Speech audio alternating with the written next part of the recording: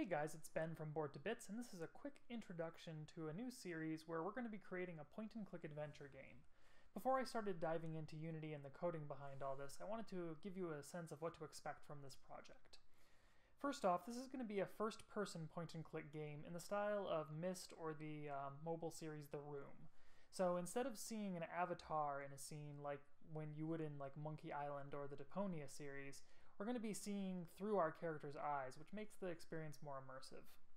Second, unlike the original Myst games, which used a series of kind of still images with some video footage interspersed, we're actually going to be building a 3D environment that our character and our camera is going to explore and move around inside of. Third, though we're going to have this 3D environment, we're not going to use like a first-person controller where the player can just walk around freely.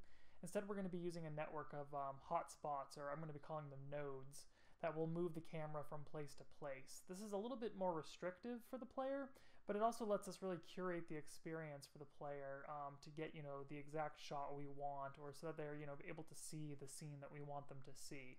We can still give them some freedom because we do have the whole 3D rendered environment, so if we want them to move the mouse to look around, they're able to do that. But it's just a little bit, like I say, more of a curated and controlled experience.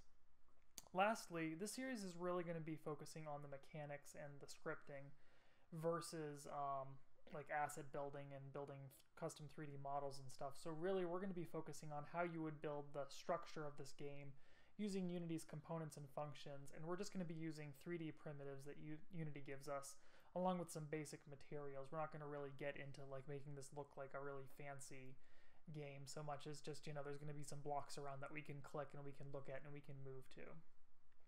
So some of the elements that some of the skills we'll be building in Unity as we work on this project are going to include colliders and triggers, basic materials, lighting, creating a network of objects both in Unity as well as creating the network to talk to each other in C#, downloading and implementing an asset from the asset store, and a little bit of work with delegates, but it's just going to be a very kind of cursory look at that, not getting too deep into like delegates and events and all that.